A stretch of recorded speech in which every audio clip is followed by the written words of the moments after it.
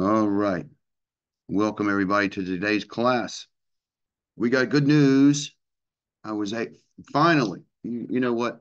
The past couple of weeks, I've been so busy with getting back on YouTube and opening his school back open, doing personal codes and, things that I'm doing here locally. It's just been so busy.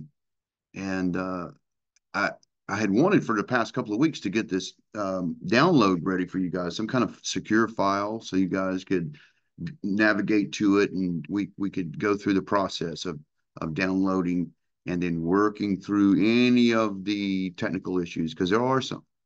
And yesterday, I'm happy to report that I was finally able to meet with Sita, who had great patience with me.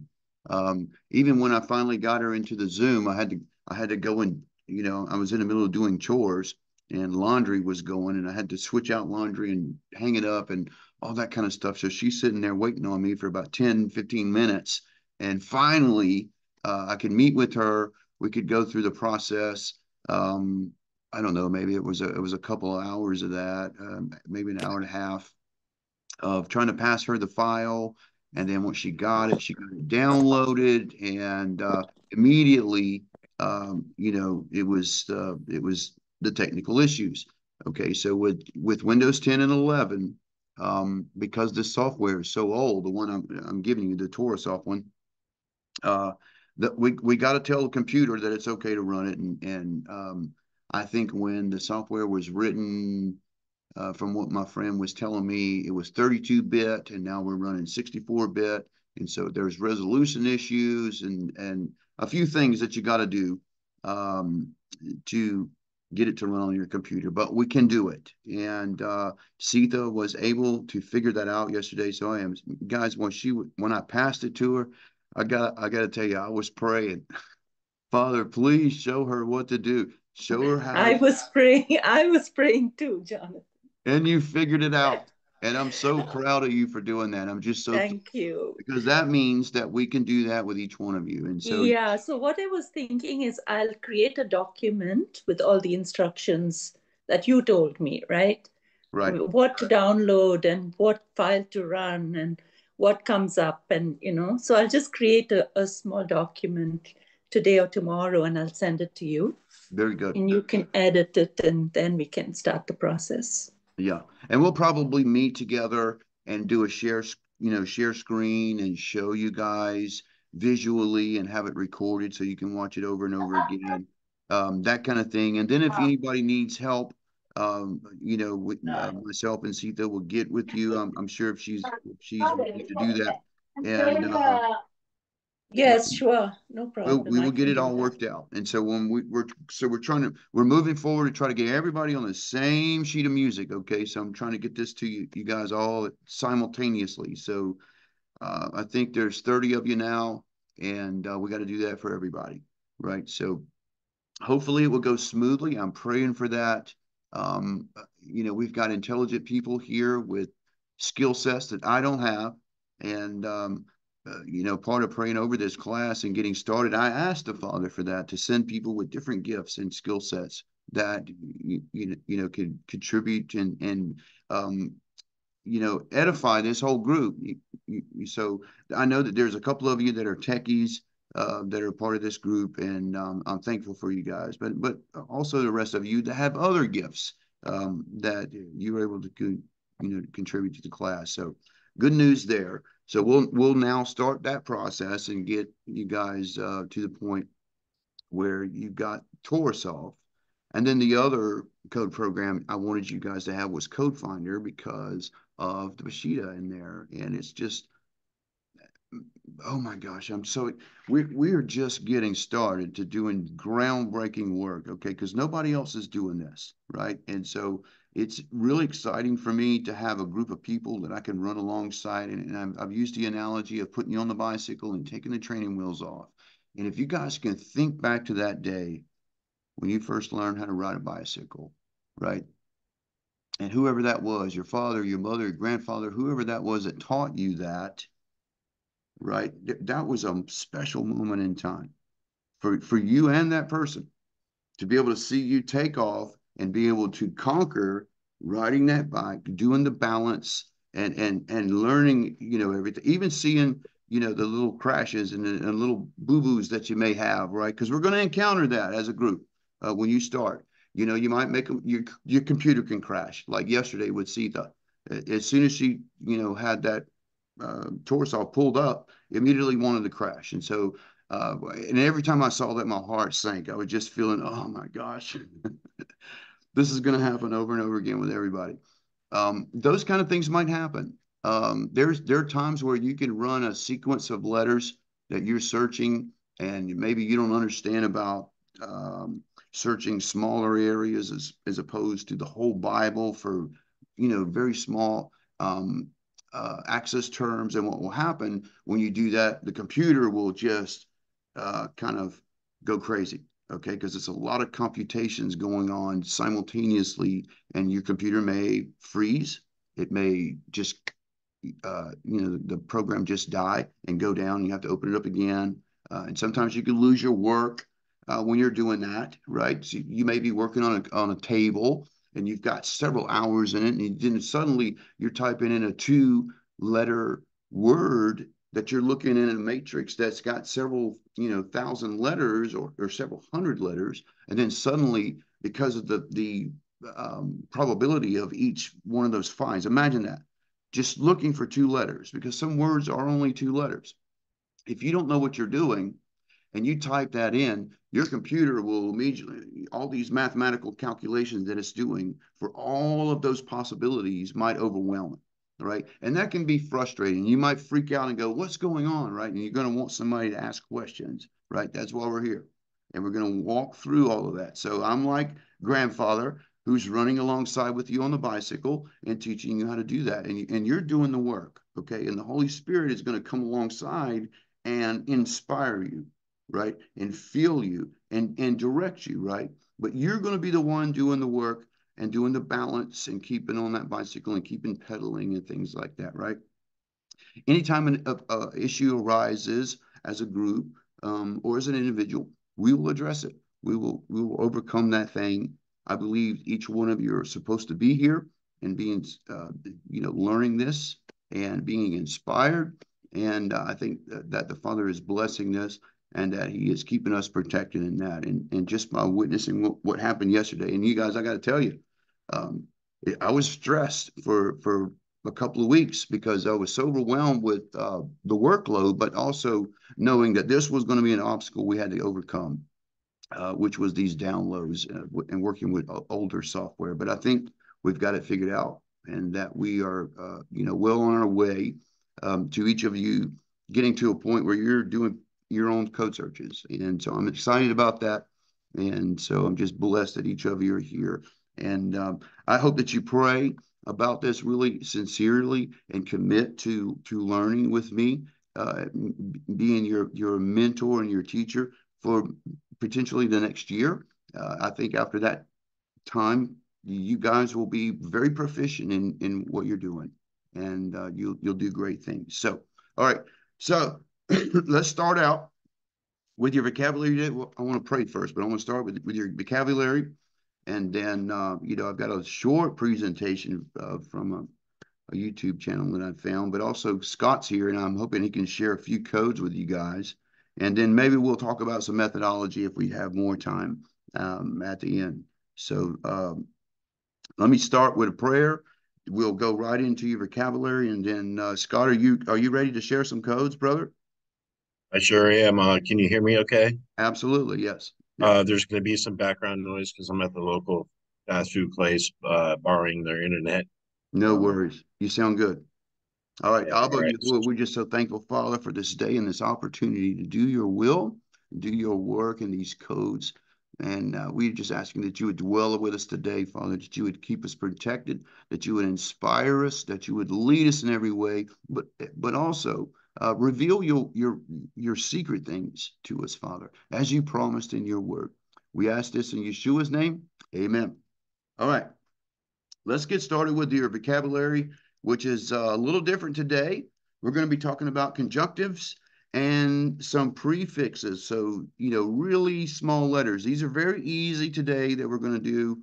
And we'll be talking more about these later as you progress through the course when it comes to prefixes and suffixes and conjunctive letters and words. Okay, so let's get started. We'll screen share now, and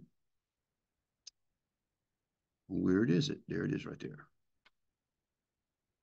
We're going to be using Google. I know I keep talking about do it in Hebrew, but Google is just so convenient. And I complain about it sometimes, but it could be a little better. I think with the AI, it might be that way. It is what it is. So, very first word that we're going to talk about today is akri, and akri is an aleph, a het, a resh, and a yod. After is what this word is. Akri. You'll see that this is a root word for end of days, which is akrit, and this is not one of your what I'm about to show you right now is not one of your vocabulary words. I'm just showing you that this is a root of something really bigger in your text, which is akrit hayamin, which is the end of days. Google's got it the rest of the days, but it's the end of the days. You'll see this over and over in the scriptures, the prophets, talking about the end of days. But the root of that, again, is akri, after. Akri. Very next word is very diverse. It's only 2 letters, and that is L. Now, sometimes L can refer to Yah. It is the very base name of the Father, El. Some translate that into English as God. I don't like to use that word, and I'll teach you about that later. But El is a conjunctive word. It is also something that joins like a sentence together, right? So you'll see El over and over again, and it's not talking about the Father. That's because it's a conjunctive word. Two, towards or into. You will see L as a prefix, as a conjunctive there, okay? L. Now, there'll be other times where we see those 2 letters and we're talking about the Father. And again, it's a very truncated, because that's the root of Elohim. It's a very truncated usage of the Father's name. It's a very generic, if I can say that respectfully. It means God in the English, okay? But in this case, when you see it in a sentence or when you see it at the beginning of a phrase or something like that, it's like a prefix. Okay. Next word is bane, which is bet, yod, noon. Bane. Bane means between. Between. Bet, yod, noon. That's the final note, noon there. It sort of looks like the vav. See how long it is, how it goes below the bet? And they're right next to each other. So be mindful of that. Sometimes when you're spelling a word, you might want a noon and you hit the vav there. That's a very common mistake. Okay, so just be mindful of that. The vav and the noon, the final noon, are right next to each other. Here's the other noon here. Okay, bane, which means between. The next word, only 2 letters, and that is, you may have heard this if you know anything about Dr. Pigeon, you may have heard of the term aleph and tav, the aleph and the tav. This is a conjunctive word that you'll see a lot in the scriptures, aleph and a tav together. Not only does it mean you, or it's the root of you, there should be a hey there, but what Google is not showing you is some of the usage of it. It can mean with. So if you said with Jonathan or with whatever, you know, it would be the aleph and tav in front of that word. So these are prefixes again, okay? With or beside is how you use the aleph and tav. Very next is just one letter. B. B. And you would use this if you would say in, you know, in the end of days, because we just saw that as you know, an example there. In the end of days. The way you would say that, in would be a bet in front of end of days. Ba acharet hayamim. Ba acharet hayamim. You see that? The ba, it's just the one letter. And that's a conjunctive letter or prefix in Hebrew. It means in, at, with, or against. And you can use them to say all of that with just one letter right in front of the phrase or whatever you're talking about. The next word is 4 letters, and it's a bet, tav, vav, kaf. And it means in the midst of, in the middle, or inside of. And that word is pronounced betoch, betoch, inside.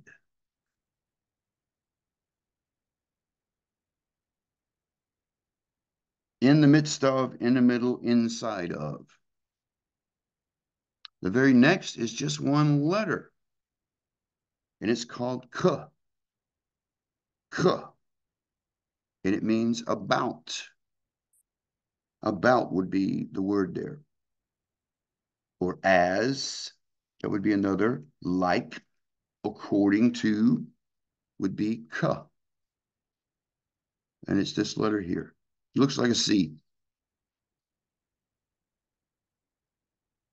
Another one letter conjunctive is the lamed. So just one letter, which is la.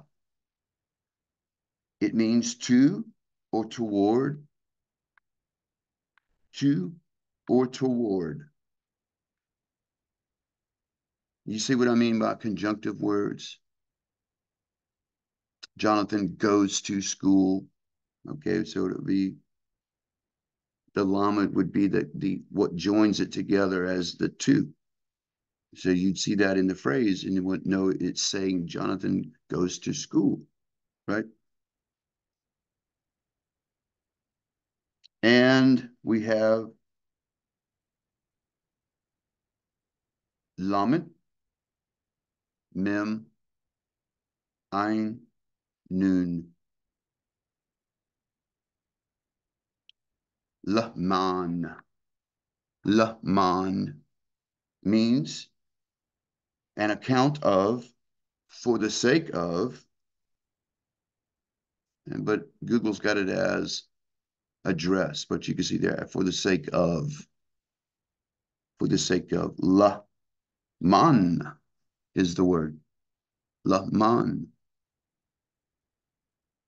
And we got one more word that I'm going to give you today.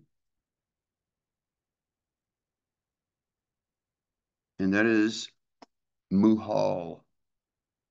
Muhal is mem, ein, lamed. And that means above, upward, or on top of. Muhal.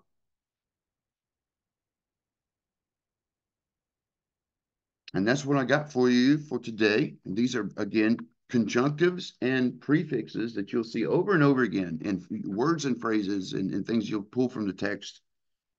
Even when you're searching out an axis term, you might want to say above Mount Sinai, right? So it'd be Mahol, Mount Sinai, right? That would be your phrase. All right. That's what we got for today for your vocabulary. Easy day on vocabulary, not real hard, and we'll build more on the conjunctives and prefixes, and even talk about suffixes at a later date. All right. Scott, are you ready to share some codes, brother? Yeah, I kind of have a lengthy presentation, just to let you know if that's That, okay. that's fine. That's fine. I'll improvise. Um, I've I been kind waiting for you to be able to share. I want the folks to be able to see some of the codes that you're working on, and you know, okay, you're actually working with Code Finder and Torah Solve. So um, that's right. yeah. So yeah, what do you got for us, brother? You should Um, share screen. okay. Well, before I begin, I just want to say that this is a project that began in 2019 that came with a lot of deep personal revelation and a lot of research, and I shelved it, put it on the back burner because I was afraid that it was going to come with some rebuke and contention. But I feel like I'm being led to pull this back off the shelf, and it's become a labor of love. It's been a labor of love since it began, but like I said, I shelved it. And this is a concerning the 144,000, and it's called the choice vine of the throne. And you ask, why is this called the choice vine of the throne? Well, I'll show you. Because how do you code the 144,000?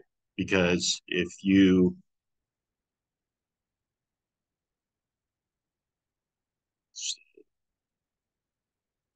a sharing screen, there Not we go. yet, but you should be able to. There you go. Okay, so am I sharing now? You are, and Scott, by the way, tell them what you're using right here as your resource, because this is going to be Okay, something that they can use where they can see the English and the Hebrew simultaneously. That's a this great is resource. Yeah, this is called the Dukrana Peshitta tool. This is a great resource because if any of you are going to be looking for codes in the Peshitta, you'll want to use this as a resource. But anyways, I asked myself, how do I code the 144,000? Because when you spell it, this is what you have right here in the highlighted blue. Obviously, that's way too big. It's chances are that's not going to come up as an access term. I mean, it's just way yeah. too much right there. So And here's what I let did. me just say this. That's read out in a sentence, right? But you can actually do it with letters where you Yes. come up with a sum. Okay, so there's another way of getting 144,000. So which brings me to this. There's this site on the internet called Torah Calculator. It's a gematria calculator. It'll give you the values of words, but see what it'll do is on top of giving you the standard value, it'll take the standard value of any word, it'll do different mathematics with it. Large subfeed, ordinal value, reduced value, squared values, full name value. What it does is it takes the standard value of the word, of the gematria of any word, and it does different mathematics with it. So I was led to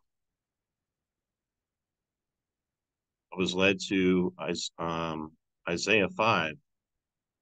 This word here, Sarek, and Sarek is. Oh wait, I'm in the wrong one. Isaiah. Sarek is yellow muscat, and what yellow muscat is, it's a very fine grape that they use to make wine with. And here it's translated as the choice vine. See that? The choicest vine. So I go and I type this word into the Torah calculator. My next word is kaf samic.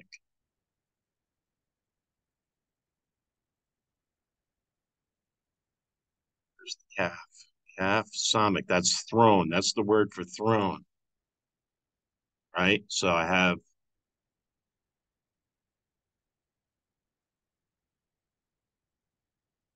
have this word here, Sorek, and I have the next word, kus, which is for throne or kas. So I go back my Torah calculator. Look what I have right here. This squared value. And mind you, it would take several words up here. It would take a long sentence to come up with 144,000 up in here on the standard value. So down here on the squared value, you have 144,000. And to me, that just, it rings true. I picture a nice vine growing off of the throne in the Father's throne room. And I picture that as the 144,000. To me, it just has a nice ring to it. And the value is a perfect 144,000 right here. So I go to my program, pull up the choice vine throne.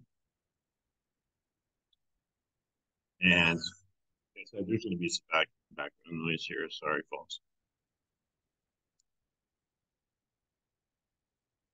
And my rule of thumb is I'm always going to look for the shortest skip at the first appearance, right? Pull up the Hebrew, pull up the English. Now, I'm not so much, in this case, I'm not so much concerned with what it says on the surface text. I'm looking for a number value. Maybe you guys can help me reconcile this, because still to this day, I don't get it.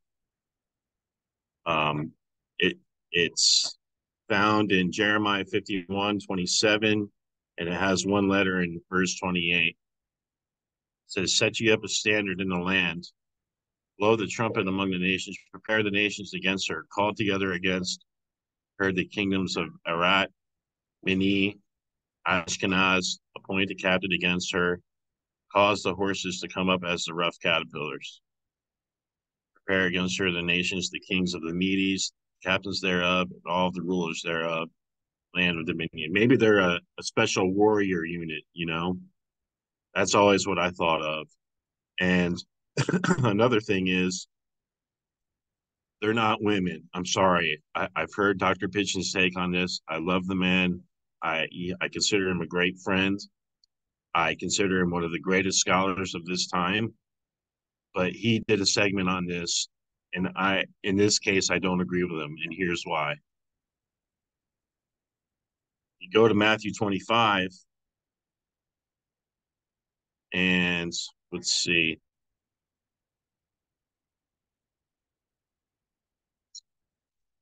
All right, if you look up the word virgins and say in Matthew 25, you can see there a woman who has not given birth. That's what a virgin is. Well, you've got masculine and feminine usage of words. In the Aramaic, you do. Check it out. Now, when you go to Revelation 14, verse 4, these are they which were not defiled with women, for they are virgins. Most translations say maidens. Now, why would a maiden defile herself with a woman? It doesn't make sense. And I don't buy the whole spiritual metaphor thing. Check this out. When you go to the word virgin here, in this case, look what it says. A bachelor, a man, chaste and modest. Yeah. So you got masculine and feminine in the usage. Yeah. So here the Peshitta makes a distinction, whereas the Greek fails to do that. And this is where we get things lost in translation and how we get false Yes. doctrine. I see where you're going. Yeah. And this is a Yes. great example of how you guys can use these resources and the codes to reconcile something that doesn't seem right.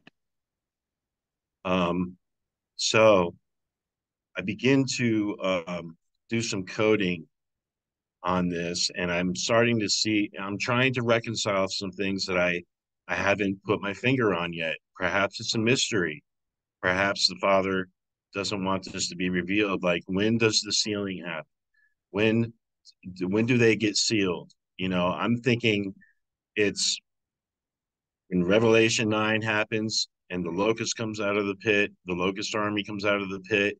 They're told not to harm the trees for 5 months, except only harm those that took the mark of the beast, right?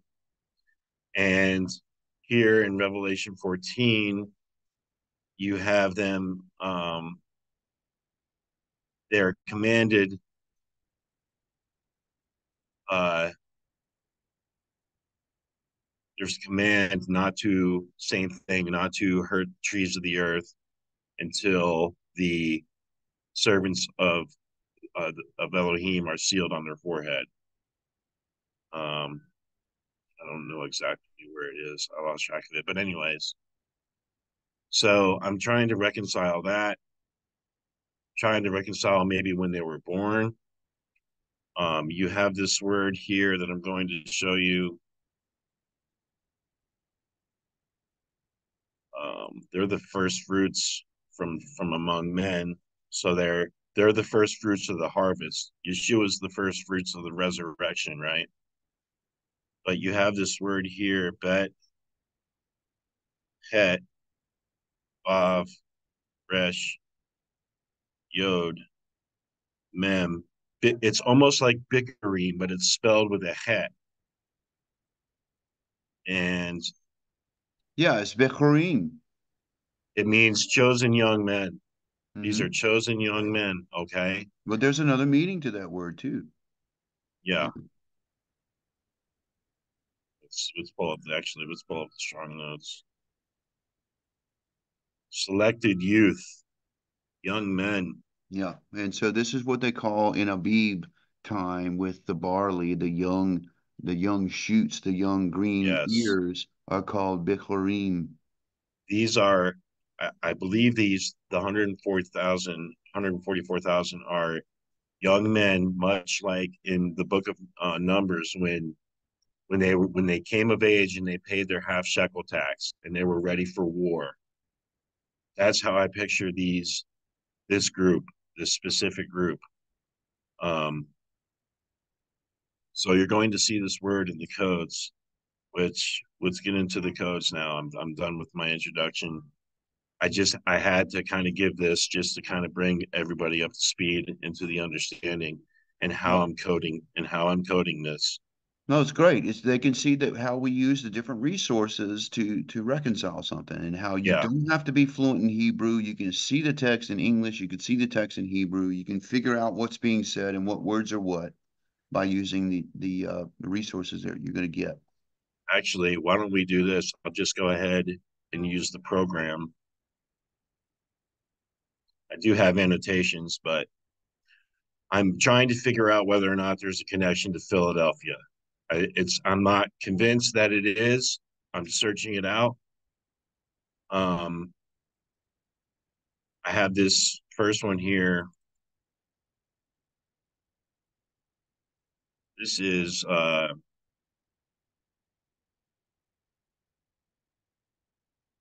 there's I'm trying, like I said, I'm trying to figure out when they get sealed, when they were born. So you're going to see all kinds of dates. You're going to see all kinds of years. 2016 seems to be a prevalent one, along with 2017. Um, 2017 may be a biggie because you have the Revelation 12 sign and the child getting caught up to the throne. A lot of people seem to think that the child caught up to the throne is the 144,000. That might be it. That might be it. Um,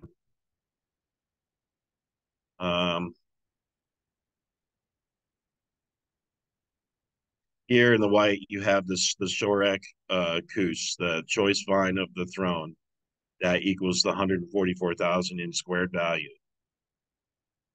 Um, Here you have that word we just went over, the Bethurim, chosen young men. You have Betulot, which is the virgins. Um, Somewhere you have Bekarim here, right here at the page width. which is 2016, which you have right here at the same page with. You also have 2016 right here. You have 2017 right here. You have this term here, which means the ones being sealed of the ones being sealed. You have it again right here. You have it again right here. You have it again right here. You have this right here, which means basically means the same thing, sealed. You have the Betzalot, the versions again right here. You have 2017, like I said, right here in the light blue, making a row skip of about 4. And then you have the first of Tishri, which is when the Revelation 12 sign happens, right here in the light blue. You have to the throne at the same page with, and check out what the plain text says right here. That's in Lamentations, and that is 4 verse 2, and it says, "The precious sons of Zion, comparable to fine gold, how they are esteemed as earthen pitchers, the work of the hands of the potter." The sons of Zion. I thought that was really cool. I thought that was a great fit. So that's what I have for this table. Moving on, I'm just gonna kind of go through these pretty quick. I have so many. Go ahead and close this out. Pull up the next one. Like I said, I'm trying to make a Philadelphia connection. I'm not convinced that they are connected to the Church of Philadelphia, but I mean, maybe. I mean, maybe this is how it gets figured out. I don't know. Well, can I just interject right here because Yes. I've worked on this a little bit, man, and I got to agree with you with the Church of Philadelphia because when you look at it at that what it says about those, it is a mirror image of the Hebrews, those that keep his commandments and honor his name, Yes. right? Okay. Yes. So my theory is this is the first generation of Christians who come into Torah. And then the next generation, which would be what? The children of those people who are keeping Torah. Yeah. Right? This is going to be where the 144,000 are going to come from. So, Yes. Because yeah. yes. So for every 144,000, if you mathematically calculate the average family, which is about 5, we're talking about 750,000 Hebrews, okay? Because those 144,000 are going to cover their family, their priest, their children that are priests, and they're going to cover their family, right? And it's because of their Yeah. family that they are, set apart, right? Yes. So we're not talking about just 144,000 that the Bible talks about. These are going to be the head of their tribe, their family, that are going to be representatives, but they're going to be representing, their family and their descendants and all the people that come behind them. It's not just 144,000.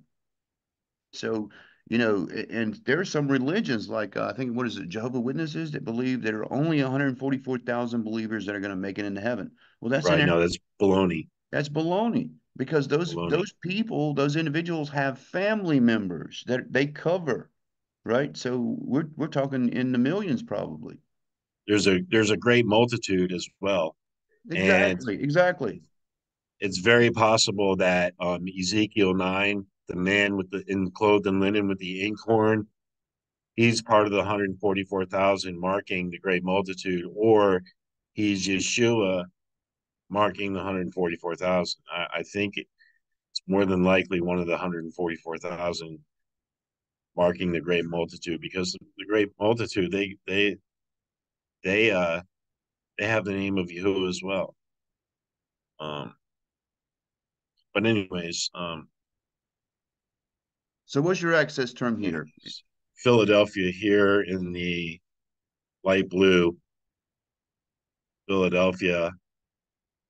And then here you have that choice vine throne right here in Jeremiah, where I had first demonstrated and pointed out. You have that this word here again, bicharim, In the plain text. in the plain text, and you have bicharim here at an ELS. So is that an abacus effect up there with Bikarim, or is that in the plain text and That's in the that's actually in the plain. well, it's an abacus. You see that split Oh there? yeah, Yeah. So if um, you read that, it doesn't have anything to do with 11. Bikurim, but it is an abacus effect, and we're going to talk about that as well, you guys. No, no, no. Look right here. See, it says young men. It actually is there. Actually, let me take this and it just shares. Looks like it. You see that split between Yeah. the right there and then that next yod? Unless that's a part of an ELS, is that yod a part of an ELS in your table? No, That could be. I'm thinking this is a bug in the system or something, a bug in the program because it translates over here as young men. Okay. All right. No Yeah, big deal. yeah. Um. Anyways, you have the code, which is the key at the page margin, and you also have it over here in code along with David. He he of David. Sorry, he of David. He in the white, David in the purple. Oh wait, starting down here. Sorry, Dalit Vav Yod Dalit You David. got it all in He one column at an on. ELS skip. Yeah. Yeah. Um.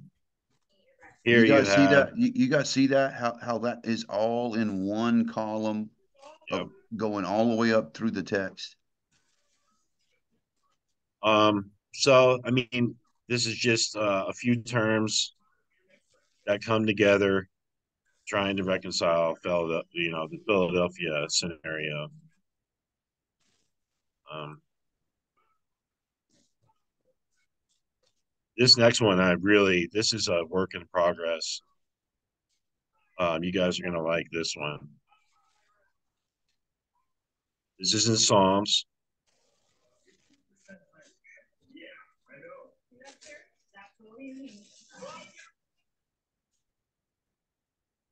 All right, here you have uh, 144,000 as an access term, that choice vine throne.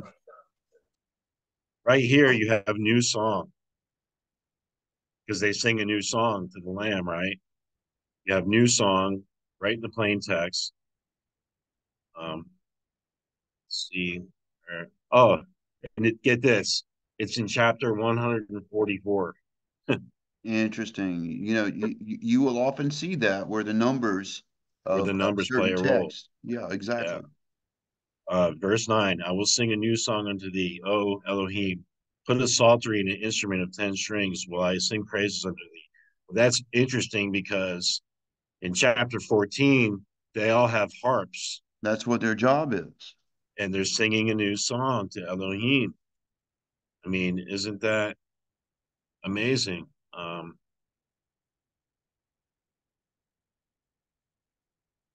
The hour of his judgment has come.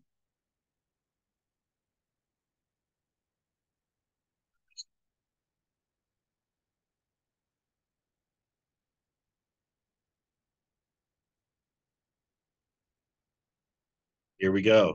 They sung, as it were, a new song for the throne, before the four beasts and the elders. And no man can learn that song but the 144,000, which were redeemed from the earth. It's amazing. Um, so you have new song. Right here, you have this word again, Bichurim, chosen young men. but betalot, virgins, right there in the plain text again.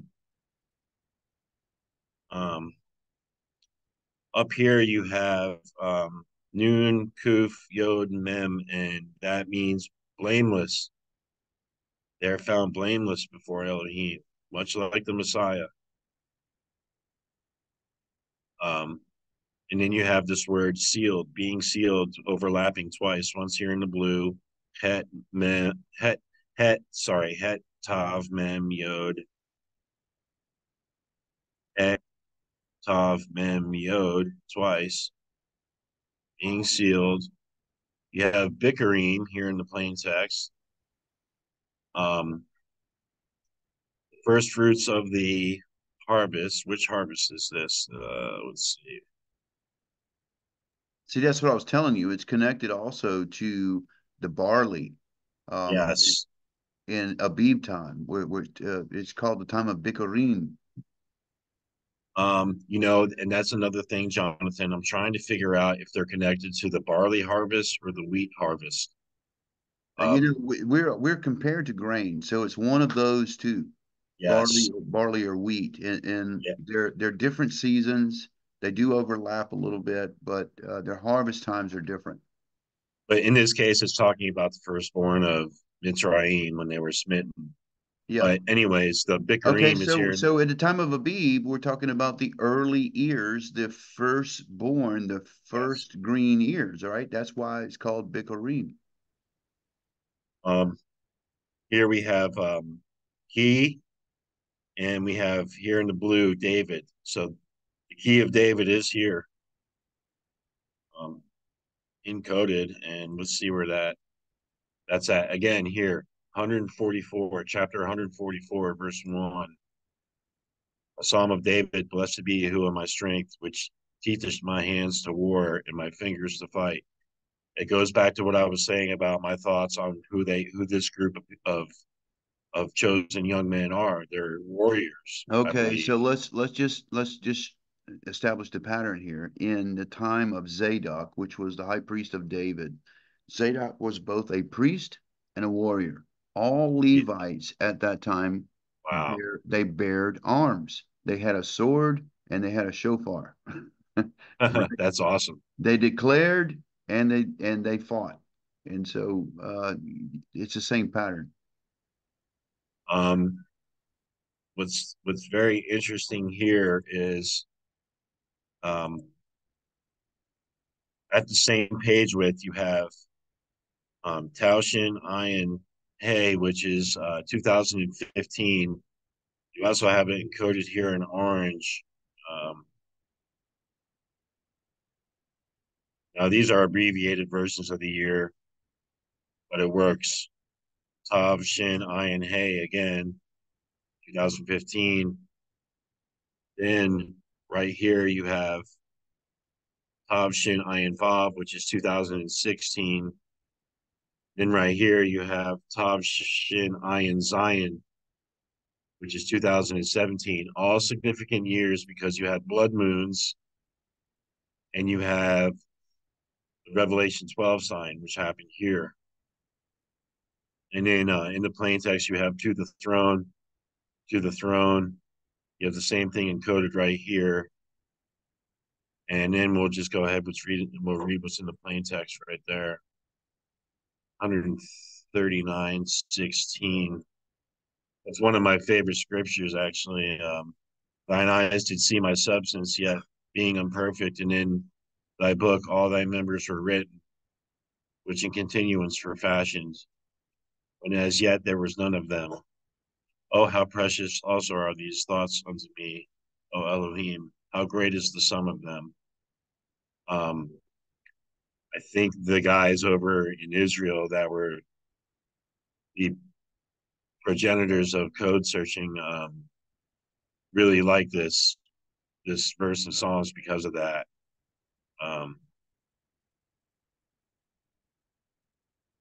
My substance was not hid from thee.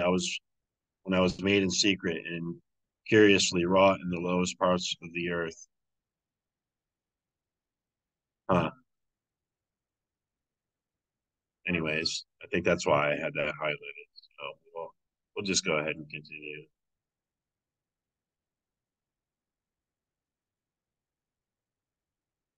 Okay, these next two codes is when I use the page width along with the terms that I'm using to code out the 144,000.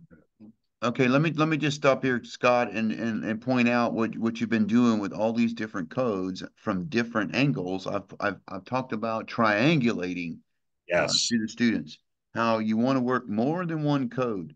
If you're trying to reconcile something, if you're looking, and that's what he's doing, he's looking for the 144,000 and reconciling that, right? You guys can see that, right?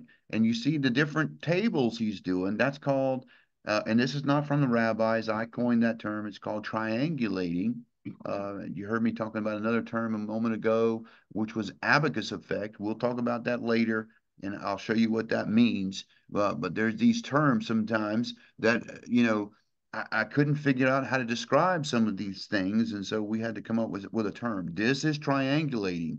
And so Scott's done a really good job. If you look down at the bottom, he's got a huge margin in this particular access term. But look what the width is. It's 144,000.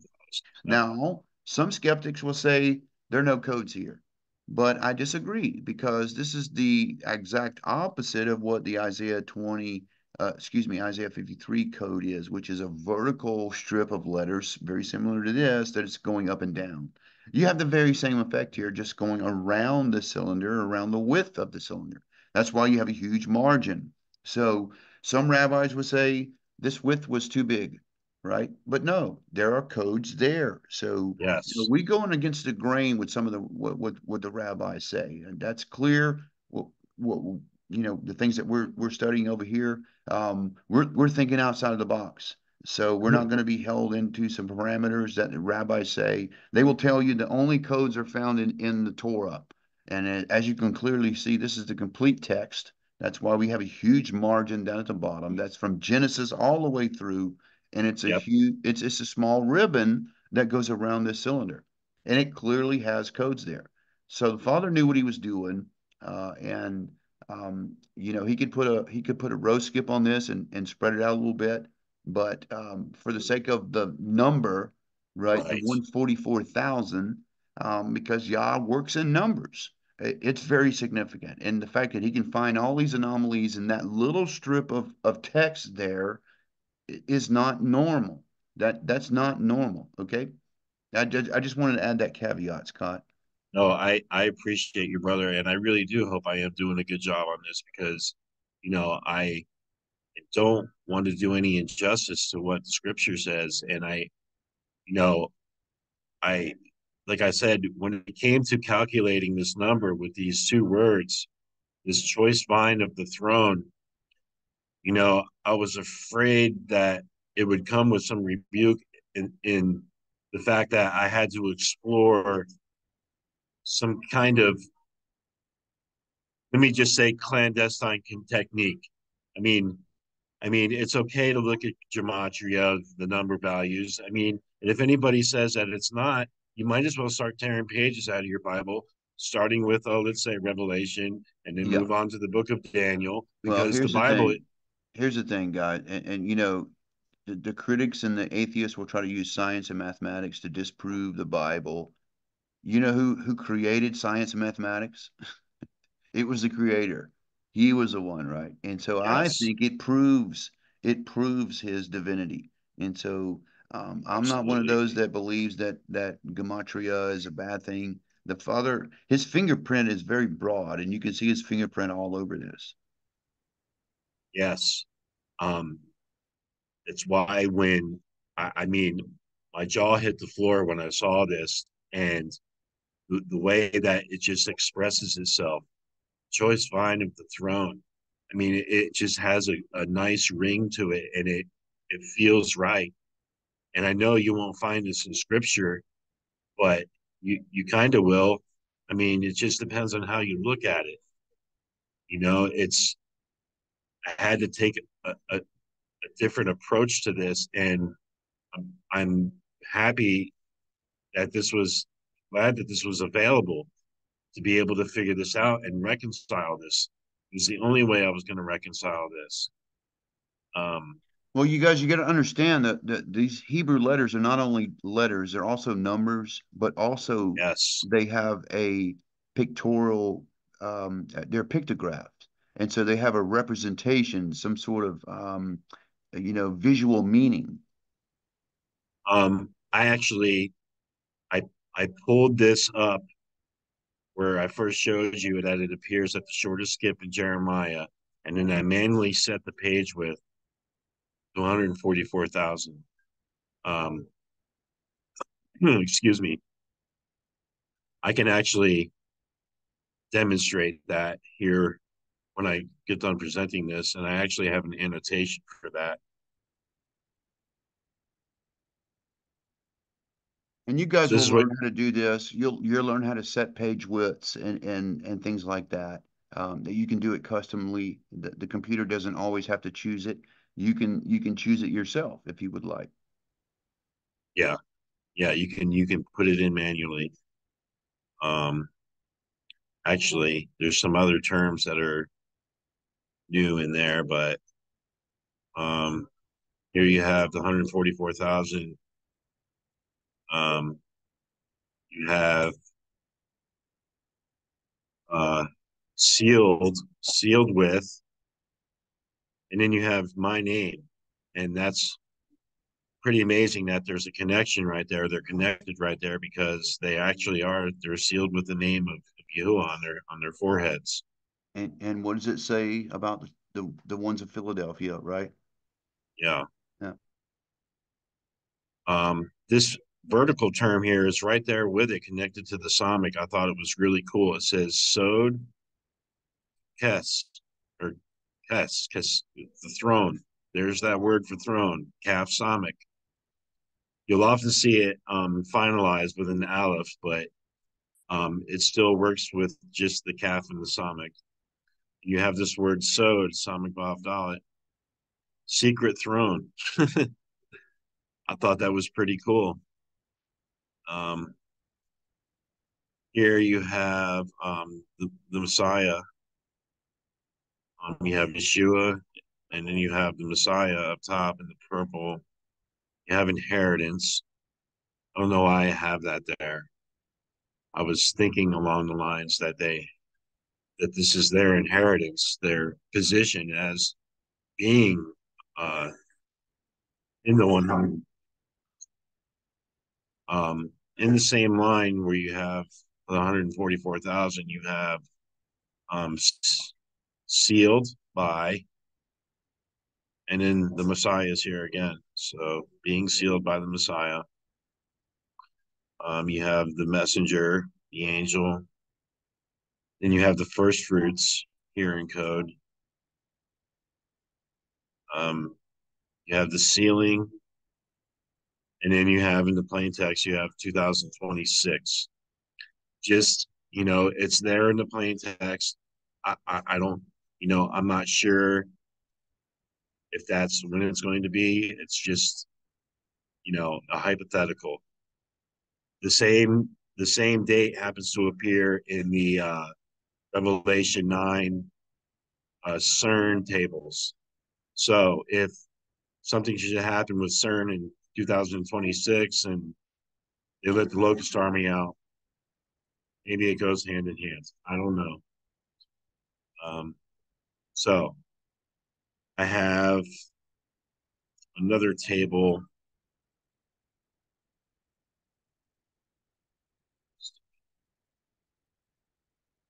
I have another table that I did the same thing with, where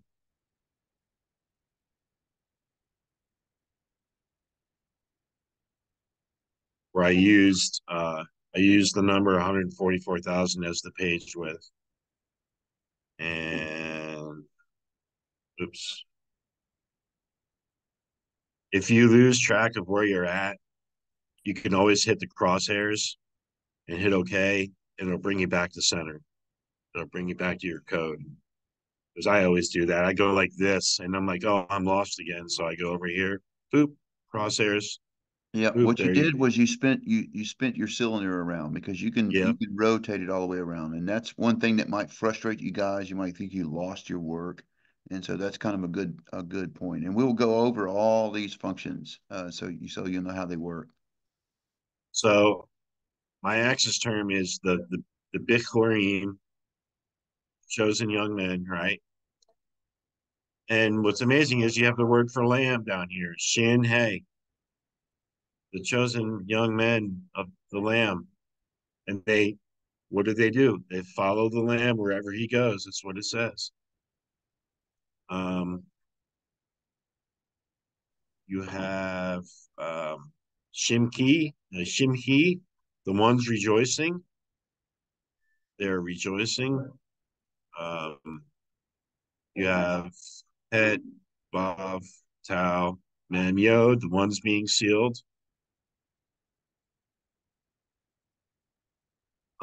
Here you have Tav Shin Ayin Vav, which is 2016. You have Betalot versions here in the blue and again in the purple in the same line. And you have Bikara, which is firstborn, the firstborn. Same thing as first fruits, except a little different. Um, what does that say there in the plain text? That's Ezra 1:9.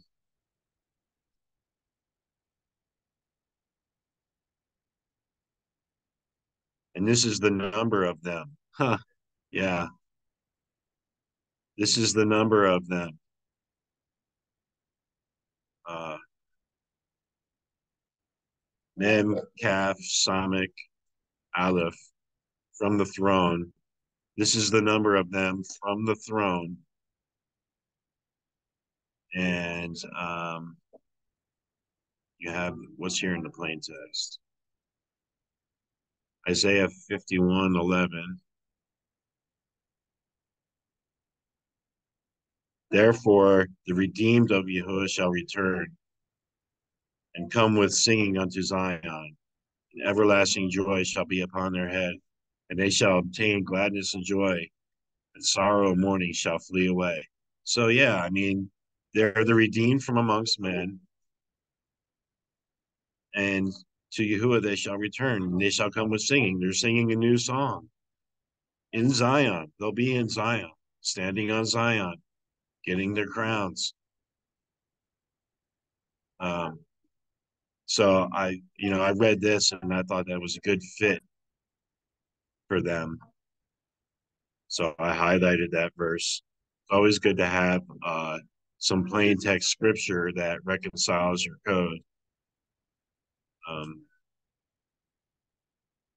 I also have Well, yeah, like many times that's what I've been telling them. Many times you will see the plain text plays a role with the context of your access term. So you're searching about the 144,000, and over again, you're finding verses that seem to point in that direction. um, if you guys are friends with me on Facebook, I have to make an album for this on my page here. Um, I'm not going to go over all these because I don't want to take up too much time. But if you go to my page here, um, these are all the older ones that I did on this. I have probably now I'm probably working with about a dozen. But I've as you can see, I've coded this out as much as I can, and I'm just going to keep going. It's like I said, this is a labor of love. Really involved table here. It would take me all night to go through this. Um, I'm really trying to do my due diligence with this. I want to do a good job. I If I don't come to any conclusions, that's fine. It's been a real joy working on this because some revelation is coming out of this for myself, and hopefully to the house of faith and to the world. I mean, I don't know. I don't know if it's a dud, then at least it blessed me. It blessed my heart, and it blessed my being, and it blessed my spirit, knowing that maybe there's some answers here. Maybe. I think you had some really good methodology, Scott, and I think you did a great job presenting that. You did a great job showing some of the resources that we use. And I mean, if you look at all these codes, it's got amazing clustering, right? So they're not just insignificant random occurrences, You right? see you see a common theme with these terms that keep coming up in these tables Yeah, that kind of thread all this together, and praise Yah, and praise Yah that we can have this resource to not only figure things out in the world and with prophecy, but to shed light on his word, because his word is mysterious at times, and there are some things that are left to ponder and to pray about and meditate on. And we have this tool here in the codes to reconcile his word, yeah.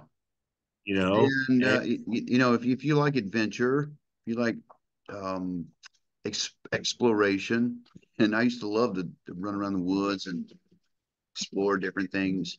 This is another way of doing that, especially if you're into the Bible. yes, Um, yes, yeah, it's a great way to explore and to look at the deeper things, because we know that the Bible is layered. It's not just what it says on its surface. It's speaking deeper than what's just on the surface. Yeshua is a very great example of that. All the words that he said most of the time were a parable, right? And we're supposed to read into and understand what he's saying. I want to There's show you guys. a i'm message there, I'm right? sorry, Jonathan, I didn't mean to No, no, cut no, you off. no. You're doing great, brother. I want to show you guys, if you guys are friends with me on Facebook, I have an album actually dedicated to this, and I want to show you how this all started. A sister had contacted me, and uh,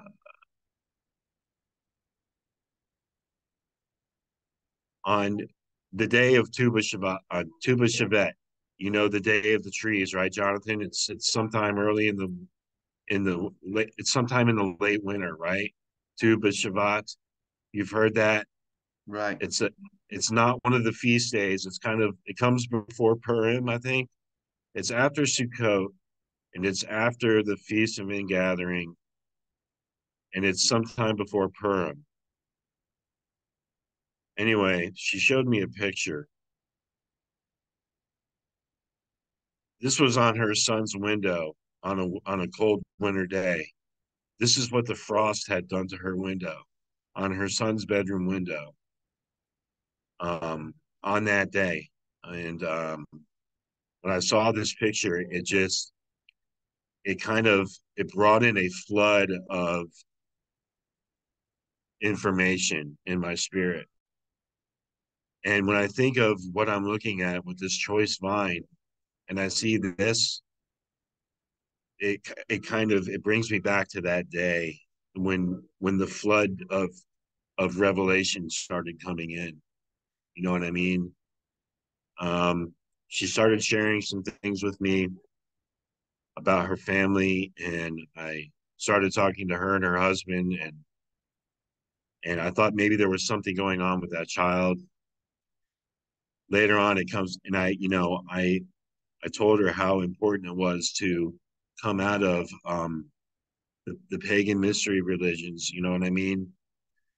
And to stop observing the pagan holidays, and and how important it was to um, embrace the restoration of the house of Israel. And I kind of laid it down for her. Later on, I come to find out that they were still celebrating Easter, Christmas. They didn't listen. And I'm still praying for that situation, because I thought maybe there was something going on. But this picture right here really is what started it for me. Um, so it comes with a lot of personal revelation, but it, it morphed into all of this, and it's not like I'm not getting results. I'm getting results, and praise Yah for that. I'm glad that I kind of took it off the shelf, and I'm really gonna be drilling into this. But if you guys want to look at this stuff, these tables, I kind of went through them quick. I'll be putting a folder together, and I'll put it up in Discord, the links, all the links, so you guys can have the links and look at this stuff anytime you want to. So Very good. that's my presentation. Good job, brother. What a Praise great Yah. example of using the codes as a tool to reconcile something, and that was really good methodology there. Triangulating, using more than one access term to establish a matter. We need more than one witness. If you're working any kind of code and you just do one, I would say you have limited information, that you need to, work at least a couple. And that's when you're trying to reconcile something, especially from the scriptures. You want to look at it from every angle. So good job, Scott. Appreciate you helping out today. Appreciate you, brother, and I appreciate everybody here. And praise Yah. Praise Yah. Amen. So I want to, I got this little micro documentary that came across my feed that I thought was kind of cool. I don't agree with everything the guy says, but I wanted to share it with you all today and help inspire you and kind of give you some more background and with where some of these things are coming from, and what it's doing on the world stage right now. It's been a field that hasn't been in the mainstream and on the forefront. During time of Drosden, when he first came out with his book, but a lot of believers lost their interest in it because they were looking at this thing as sort of like a crystal ball, and most of the things that Michael Drosden said didn't come true. And I've always felt like that's the wrong way of looking at this. That I don't think the Father gave us a crystal ball. I think He gave us a tool to reconcile the Word, but everything it was, is, and will be is encoded there, and at the whim of the Holy Spirit, that can, something that is prophetic or, predictive, so to speak, could happen at any time. And we've demonstrated that over and over again here with some of the things that we found, sometimes years in advance. More recently here was the election of the last election, where we could clearly see for 11 months that Donald Trump was not going to be president. It was going to be the other guy, and it was not going to be nice. Again, I can't say too much on that because I got dinged for misinformation, even though we all clearly could see what happened, and I called it. They dinged me on that. And so it's so strange with Facebook, YouTube. If you say the wrong thing, and it doesn't line up with what YouTube says that you can say, they'll ding you for it. And that's kind of tragic.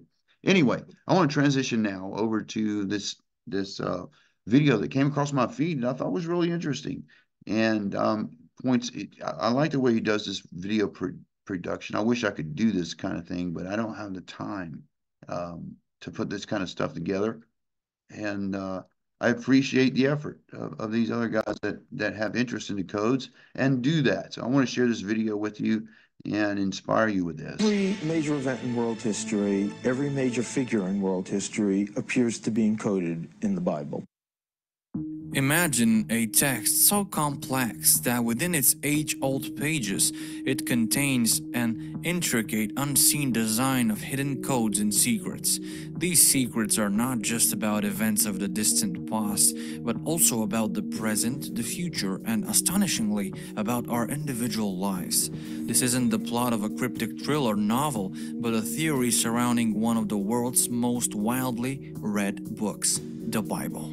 Proponents of the Bible code theory propose that encoded within the Bible's original Hebrew texts lie detailed messages and prophecies that can be unlocked through a particular decoding method. But could it be true?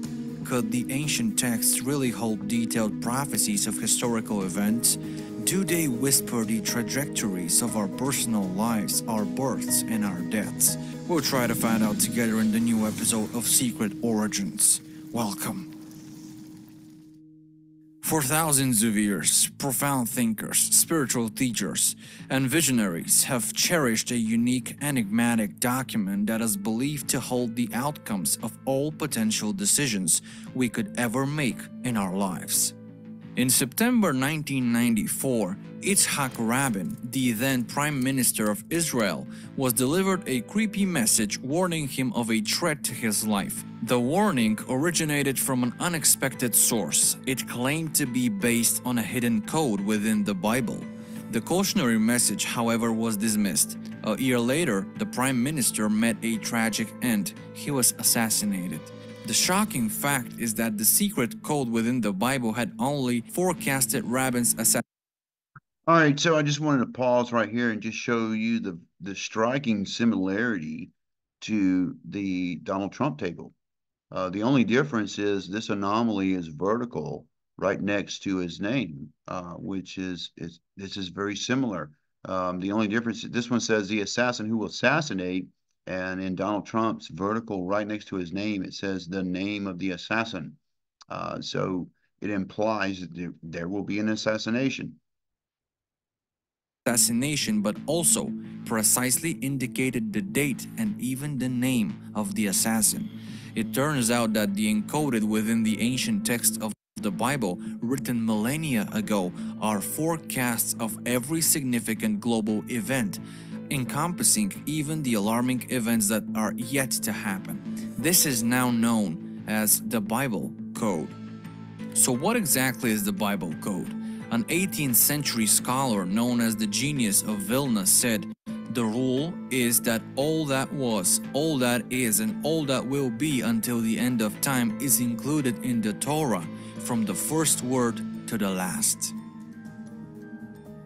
But how it is possible that such events can be predicted? And by the way, you guys, it's not just in the Torah. It goes through the whole text, and not just the text that we're searching, but all of the Hebrew text.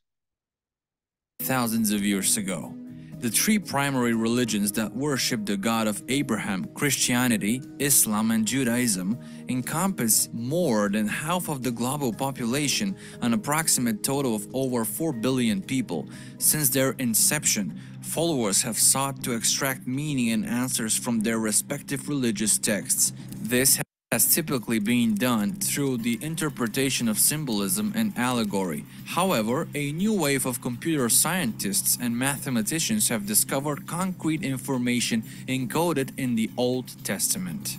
The Old Testament, written about 3,000 years ago, originates from the 24 books of the Hebrew Bible. Despite being one of the most ancient texts, its contents have remained consistent over millennia.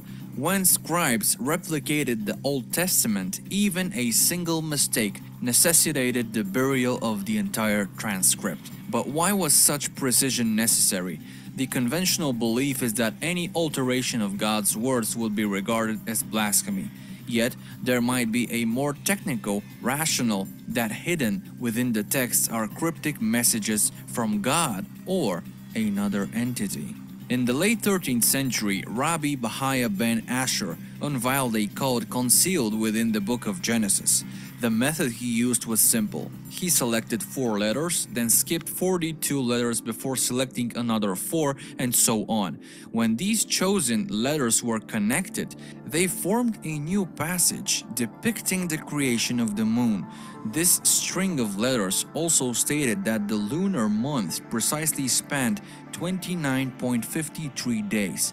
This was a remarkable revelation considering the exact length of the lunar month wasn't calculated until 1996 by none other than NASA. But how was it possible? The concept of a equidistant letter sequence, or ELS, also known as a skip code, was reintroduced in the 1940s by Rabbi H.M.D. Weiss Mandel, resurrected Rabbi Ben Asher's work showing that by selecting a letter or a group of letters, skipping a specific number of letters, and repeating this process, new words could be formed. This process was initially arduous and time-consuming, but the advent of computers simplified the process exponentially. Later on, computer programs improved on the skip code technique by implementing more complex search parameters. They took the letters discovered via the skip codes and formed long strings of text, which could then be divided into lines of varying lengths. This allowed new messages to be discovered by searching the text horizontally, vertically, and diagonally, much like a word search puzzle. In 1985, mathematicians Elijah Rips, Doran Whitsom, and Yoav Rosenberg leveraged this technique in a series of tests named the Great Rabbis Experiment. They compiled a list of 34 famous rabbis, encyclopedia of great men in Israel, and input these names into their program to decipher if they were encoded in the Bible. This astonishing discovery was that all these names, despite the fact that these men lived hundreds or even thousands of years after the Bible was written, were encoded within the Bible. They input the names of renowned rabbis into their computer program, which was then instructed to sift through various skip codes and grid size in search of these names. Once a match was identified, the program searched horizontally, vertically, and diagonally for dates that intersected with the names, which were then cross-referenced with the known birth and death dates of each rabbi. The results of this experiment were shocking. Not only were all the names of the rabbis found encoded within the Bible, but their birth and death dates were also discovered intersecting the names.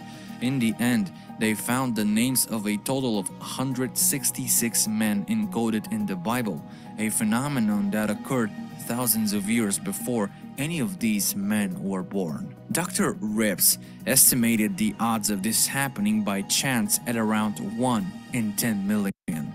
The undeniable conclusion was that the Torah Codes were a real phenomenon, not merely coincidental. The trio published the results of their groundbreaking study in the peer-reviewed journal Statistical Science. The study stirred controversy, with several experts trying to find an error, yet no one could refute their findings. But could this information be random? Could it be encoded in other documents?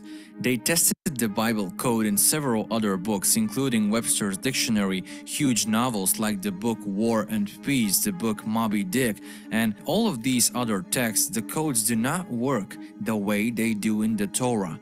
The intrigue deepened when this theory was retested in a rigorous 440-hour experiment in 1997. Unlike the original study conducted by mathematicians, this time the research was led by a former senior cryptologic mathematician for the U.S. National Security Agency, Harold Gans. Motivated to debunk the Bible code, Gans created his own computer program. However, the results surprised him. His program not only identified the names of the rabbis and their birth and death dates within the Bible, but it also pinpointed their places of birth and death. In his resulting paper, Gans concluded that the findings were statistically more than significant. These weren't accidental discoveries. There were indeed a code embedded within the Torah, specifically in the first 5 books of the Hebrew Bible, a code uniquely present nowhere else. And again, you guys, we have clearly discovered that this is not true. It goes all the way through the Bible. I suspect the reason why that they suggest this is because of the Messianic codes, all the ones that point to Yeshua, especially Isaiah 53. They don't want to address that, okay? In a similar way, in 1990, Dr. Rips found himself intrigued by a novel idea. His previous research had successfully identified information about rabbis who had lived centuries prior. Still, he started to wonder, Could the Bible hold encoded information about people who were still alive as of 1990? During the early 90s, Saddam Hussein was an internationally recognized figure. Intrigued, Dr. Rips decided to enter the Iraq leader's name into his program, curious to see if he could be located within the encoded patterns of the Bible. Remarkably, Hussein's name emerged from the code. Even more astonishingly, the code predicted that he would instigate an attack on Israel within the span of 3 weeks. As foreseen by the Bible code, Hussein did indeed initiate an attack. The program revealed more fascinating connections. For example, when the encoded sequence spelling President Kennedy was examined, the succeeding letters in the same skip sequence revealed the words "to die," with Dallas encrypted in the vicinity.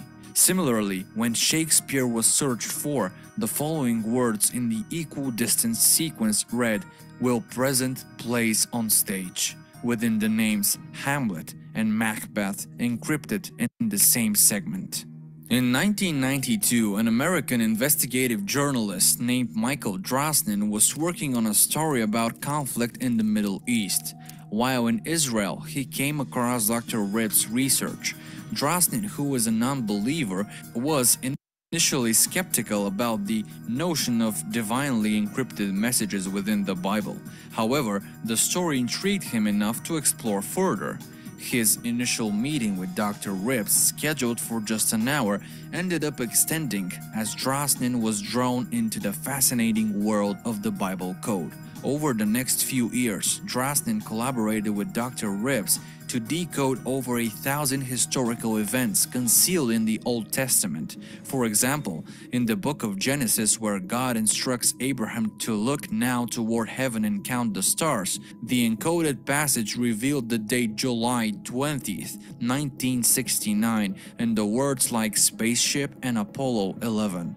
Encoded phrases such as economic crisis, depression, stocks, and the year 1922 were found to intersect. The word Oklahoma was found intersecting with Murrah, the building targeted in the Oklahoma City bombing, along with the phrase "his name was Timothy." In May 1994, the Shoemaker-Levy comet was a hot topic in news outlets worldwide. The scientific community was speculating about its potential collision with Jupiter. Intrigued by this, Drosnin ran a search in the Bible code. Remarkably, he discovered the exact term Shoemaker-Levy intersected with will-bound Jupiter.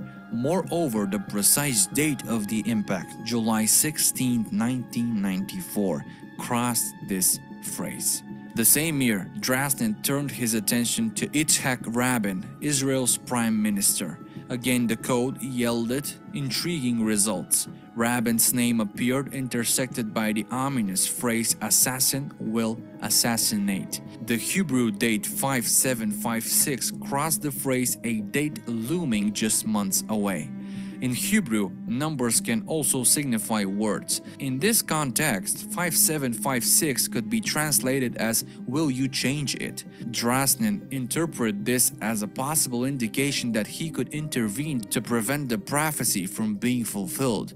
Determined to do his part, he sent a warning to the prime minister. Unfortunately, Rabin dismissed the warning, and tragically, a year later, he was assassinated, just as the Bible code had indicated. The coded information in the Torah seems to adhere to the rule conceptualized by mathematician Werner Heisenberg in his uncertainty principle. This principle was then summarized by a renowned physicist, Stephen Hawking, who stated, "Quantum mechanics does not predict a single definite result for an observation. Instead, it predicts a number of different possible outcomes and tells us how likely each of these outcomes."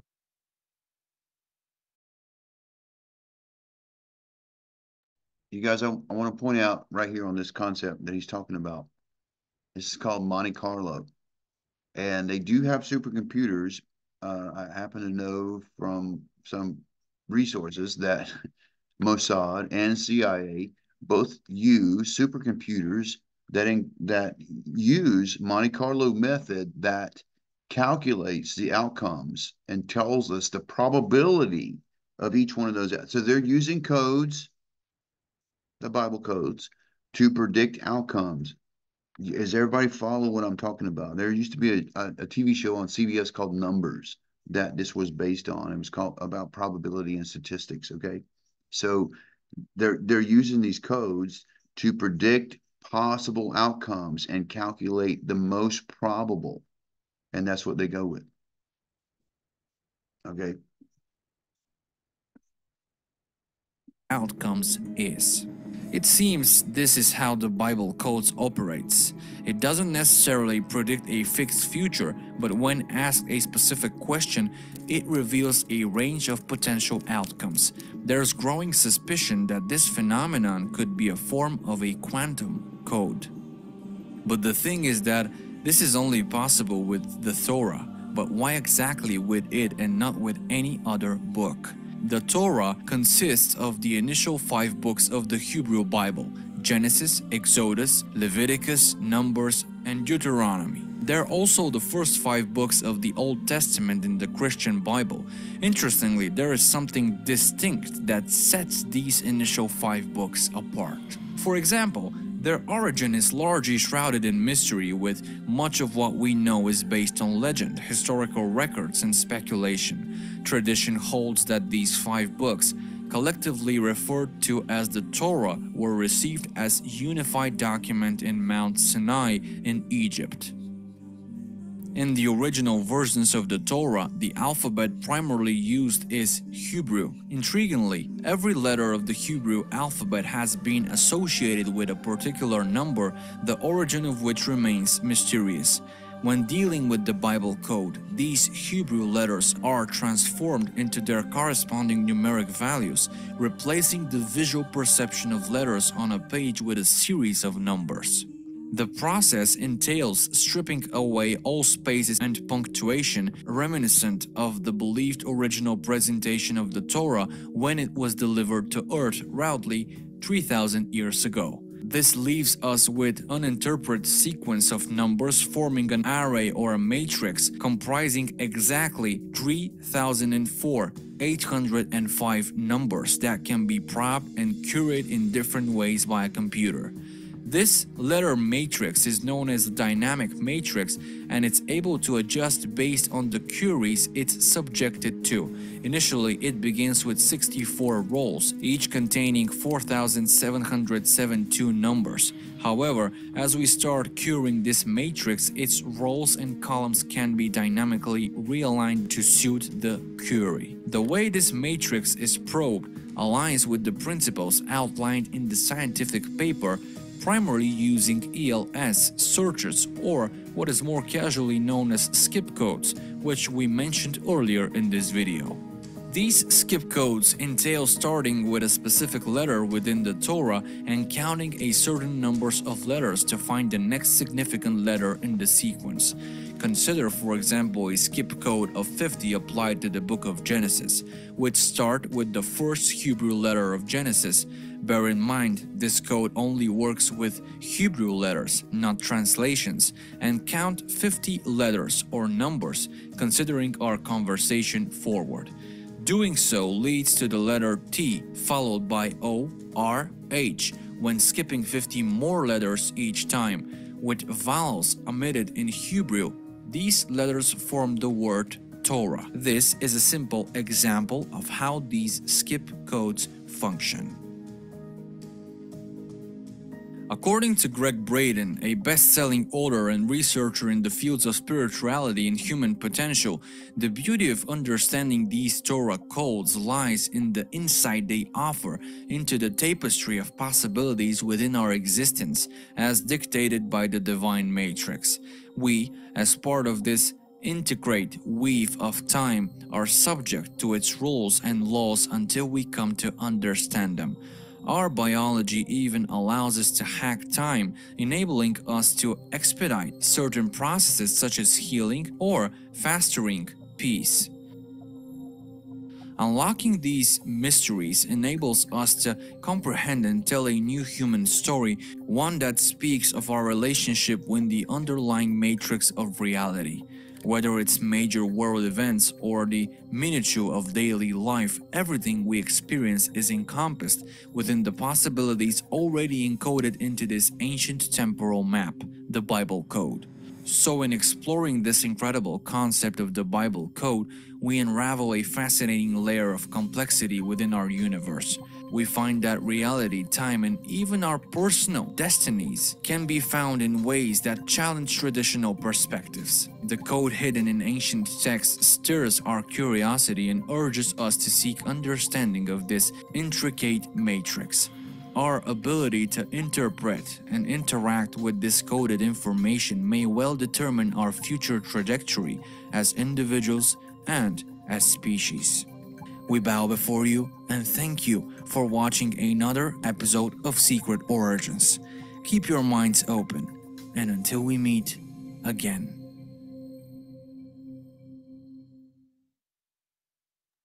So, very good presentation. Somebody sent that to me today, and I thought, oh wow, that's really a good. I wish I could do the videography that guy did, and put something together as well as he did. But that's not my forte. All right, so we're coming to the end of class. You guys were well over an hour here. Before we do, Jeremy wanted. Did you want to talk about 9/11, brother? I didn't forget your comment earlier. Is there something you want? Yeah, I just had some questions. I've seen you kind of build a couple codes. I don't quite remember the context, whether you were just showing them or whether you were saying, "Oh, look at the context" or whatever. But were there, in regards to what people say with conspiracy theories and such, and I suppose this could apply to not just 9/11, but anything. Can we reverse page 20? Are there phrases that have come out in those codes when they've been re-examined that show something other than the official narrative? Absolutely. Yeah. Let me just say this. Just like, okay, so with false flags, just like with the Kennedy assassination, just like the Gulf of Tonkin, just like with the Liberty with it, Israel, all these different occasions where we have false flags, there's always a patsy. Okay. Bin Laden was a patsy. Bin Laden was a very well-known enemy of the state. And what the codes reveal in this, and I don't mind telling you this, we've worked this subject over like you wouldn't believe. Okay, that was no, I think I recall you showing some things that yeah. that are in that respect, and I'm so it's we can see in the codes, brother, that our government knew that there was a conspiracy to do what these guys did. This wasn't their first attack. That, if you remember, the first attack that happened were vans that were parked in below the building in 93. Yeah, that were blown up. So the alphabet agencies knew that there were Muslims that wanted to do this. Okay, this goes deep and very diabolical. You guys, I don't know if you know who Larry Silverstein is, but he's a Jewish businessman, billionaire mogul, and he's a traitor to this nation. That guy took out insurance money because he knew that those buildings were going to come down. Okay, he knew there was a conspiracy to fly airplanes in it. And by the way, jet fuel don't burn steel. Okay, what we saw in those videos and what the codes reveal and what more than 2,800 architects have said is thermite was used in taking those explosives. And I'm very familiar with thermite as a Marine engineer, using explosives to blow things up, to cut steel, and using shape charges and things like that. Thermite is exactly what we saw on the video, which was like it rained down like sparks. This steel was burning and cutting. And so, everything was planned out. The fact that the building 7 fell the way that it did, you guys, 2,800 architects viewed that video and said it's impossible. It is impossible for a building to fall like that with just minor damage from what happened all around it. Okay, so it was planned out. The man, Larry Silverstein, made billions of dollars in insurance in this, right? Okay, there was testimony about Israeli agents being in that building for weeks beforehand, setting charges and shit. All that plays out in the codes, you guys. We can see it. And this is very passionate for me. A couple of years ago, I had a friend of mine who was a photographer down at Ground Zero, and he was inhaling all of that stuff. And he died a couple of years ago from JD. Yeah, JD. Exactly. Yeah. JD I was miss JD. JD was there when the buildings fell, you guys, taking Yep. pictures, and he stayed there. And just like with all the first responders and all the thousands of people that died, not just the ones that died on that day, people are still dying today from cancer, from breathing in all those fumes and things from stuff burning. And so it's horrible. Not just 3,000 people died, like the code said. There was just a shockwave of people dying over the years. Most of the firefighters and all that survived that, and all the police officers that were there, you guys realize that 90% of those people are dead right now? They're gone because of the cancer that they got from being in that pit. Okay. The code shows the Mossad had a big hand in it. The CIA had a hand in it. That George Bush knew something was going to happen. And here's the thing: just like with Hamas and Israel and the attack, they allowed it to happen. You know why? What happened after 9/11? What do we do? Hoorah! Hoorah! Round the flag, everybody! Let's go get them. That's right. Yeah. We went to war, and there's nothing more profitable than war. Yeah. But how do you get the whole of America to want to go to war so that the war profiteers can make money? You got to get everybody on board. How do you do it? You heard them. You heard them. You shock them. Shock and awe. Remember that? You do something very so shocking like Pearl Harbor, where you have thousands of young Americans coming out of high school, signing up at the Marine Corps depot and at the Army place, with the recruiters, ready to go, just so gung ho and patriotic because they've been done wrong, they've been attacked, and they've been programmed to go and kill. That's why they did it. And that's why they did Pearl Harbor too. That's why they did it. Pearl Harbor was another. Listen, Yep. the American government knew Pearl Harbor was going to be attacked, just like they knew Yep. that the USS Liberty was going to be attacked, just like they knew Gulf of Tonkin was going to happen. It was all red flags. You have to have a reason to go to war. You can't just go because you want to make some money. You got to have the whole population who's paying the tax money for it to be on board. How do you do that? You got to hurt them. You got to hurt them in the heart, right? So I can tell you, Jeremy, that those codes, and not just me, but many people work those, and it comes back diabolical, man. Every bit of that it's psychological warfare. It's all charade. It's all, just even the Edward R. Murrow building that was blown up in Oklahoma. Yep. That was known about, man. Yep. They knew about that, and they let it happen, and then they killed Timothy McVeigh, who was willing to be a martyr, but never going to his grave telling the whole story, only implying that this this was not what you thought. This is bigger than what you think, right? That covered up a number of things going on in Arkansas. So, yeah. In the same vein, I've seen in the document. I can't even say the word right now. Sean's bringing up a good point too. Listen, all of this came about. The Patriot Act came about because of all of this crap. And what did that do? That was just another layer that they laid on us because of this and terrorism and stuff. The Now they can war spy on on you. terror. Now the war on terrorism. Now they can spy on you. They can listen to your phone calls. They can hack your computers. They can look at your emails. And this FISA stuff we're seeing going on now that they've It's used the against direct result Trump. of that. And to invade the Middle East, that's the beginning of the war, the prophetic war. It was like an Illuminati ritual that really started the end times, 9/11. It was all Yep. coded. All 9/11 is basically when we lost. It started, I think, even before that, but 9/11 is really when we lost our freedom as Americans.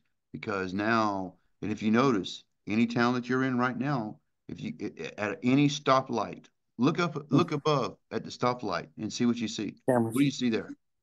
There's always cameras. Cameras At everywhere. least 3.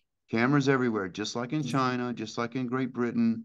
Big Brother is right there, and they're watching everything, right? And the reason, because we gotta monitor and we gotta police all these people because we don't know, right? And imagine now with all these people coming across the border, it's even worse. We got millions of criminals in this country. You know, people coming from all countries of the world. They want to do harm here. They want to someone to make a better living, right? But not all of them. They're here to do bad things, right? So, especially the Chinese ones. The more than I think I saw somewhere they were talking about more than 50,000 Chinese, uh, um, you know, military age men, not with their family. They're not coming here to migrate with their families. It's No. military age men coming across the border. What are they doing here? It's part of the invasion. Hmm. Yeah. Yeah, to invade from within. That's right, from within. So we're living in crazy times right now, you guys, and we do have we've got access to the Most High. And as I've been trying to teach you in this course, with the ephod and with using the codes and using it in conjunction with your prayer life and your spiritual walk, it's a tool. Again, the ephod was not to be bling for the high priest. It wasn't about the way he looked. It had a function, right? So this is the same premise. These codes have a function. They're not just there for amusement and entertainment, right? The creator of the universe put them there for a reason. And it's mathematically proven. I know there's critics. I know there's critics, but they got agendas here. We're talking about atheists that don't believe in a creator. Okay. I believe in the creator, and I know there's nothing impossible for him. So he put everyone there. Everything that was, is, and will be is there. But also some of these other things, like in the video we just saw there, that the fact that the rotation of the moon, which is 29.5 days, is encoded and was known about long before mathematics and NASA proved, right? And that's just one. We're talking about thousands and thousands of anomalies that have been found in the codes that are just not normal. It's not randomness. There's no way, all of these things are encoded there, and just we're supposed to expect all these things are random. No, absolutely not. This sets aside, this sets apart the book as being true to what it represents, right? So it's a big Real deal. quick, one more thing. Yeah, That last video was not the first video I've seen that poses the idea of asking a question. And I think absolutely. you've kind of stated it that way when talking about the ephod. How is it that you ask a question of the code? How, I mean, are you asking yourself the question and then coming up with the most logical answer and then searching that answer, or are you, or And, how is it you ask a code of the ephod, as it were? okay. Let me tell you about that. And I've spoken about this before. How one part of this is the Ruach HaKodesh, and I cannot Right, provide that. right, Right. right. Everybody has to have their own relationship with the Ruach and your own prayer life. But I challenge you to do this, especially when you start searching codes and you're looking for something deep. Mm. In your prayer life, you ask a question to the Father. Father, revealed so and so and so and so, and I'd like to know about this. Please help me to understand this, or whatever it is. Yeah. And you listen. You listen in your meditation, in your prayer life, and you'll hear something. You may not know whether it's your voice or whether it's the Father or whether it's the enemy, But regardless, you'll hear something. Pay attention to that. Write it down. Okay. And then go search it out and see if it pans out to anything. If it does pan out, you know it's not your voice because you don't know these hidden things. It's not you telling you that. And the enemy don't know that, right?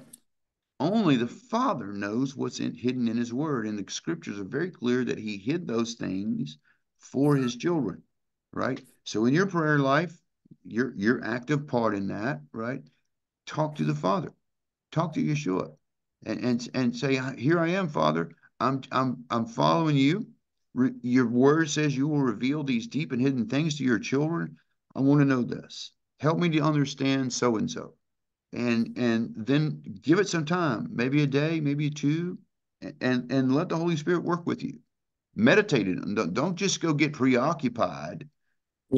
Actually take time and think about it and be in a prayerful moment about it and see what you hear and write that down. You may get a word. Okay, so one of the gifts of the Spirit is a word of knowledge, right? So when the Ruach is talking to you, he'll say this and say that. There's a scripture somewhere that says that the Holy Spirit in the end times will direct the people and say, go here and go there, right? So that's something you're going to hear inside you. That's not going to, in my opinion, it's not going to be a audible thing that you hear, but I won't put Yah in a box and say it's not impossible, but in my experience, it's something I've heard in myself, right? And so how do you reconcile whether it's the enemy, you, or Yah? Just like that. Just like that. You can search it out. If he leads you somewhere, then you know it's him and you can feel it. You can feel when you're on the trail of something hot or whether this is going nowhere. I can't put it any other way. You'll know it. And every door will open. Every time you hear something on that same subject, it turns into something. It manifests into something, right? And before long, you got a table in front of you that has all these anomalies that are mathematically impossible to be randomness. It's beyond that, right? And so that's when you know you're in the zone. Okay. So that's my goal for each one of you. And I think that you guys are going to do really well. From what I've seen from previous students from when I was doing the school years ago, and many of them are doing very well in their research and what they're looking at. You guys will do just as well. And so, again, we're just getting started. Any more questions? None? All right. I don't think so. We've run almost 2 hours today. I want to end it right here. I want to pray for you guys. Listen, stay tuned to Discord. I'll update you guys. And when we can start doing the downloads, as I said at the beginning of this class, we got that figured out. And we're going to systematically move through each one of you and each one of your machines and whatever issue comes up, we're going to work through it. And we're going to get everybody on the same sheet of music. And then one day we're going to be in a symphony together and collaborating. And it's going to be amazing.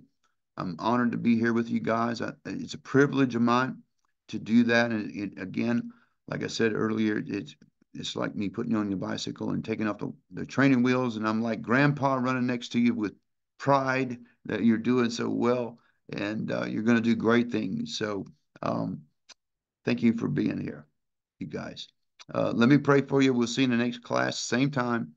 We may make some modification. I had a brother message me from Australia, and the time slots are such where he can't be in class and he just misses it, and he really wants to be here. So maybe we might modify the timing to accommodate him. So anyway, let me bless you with a prayer. Abba Yahuwah, we're so thankful, Father, for each one of these students.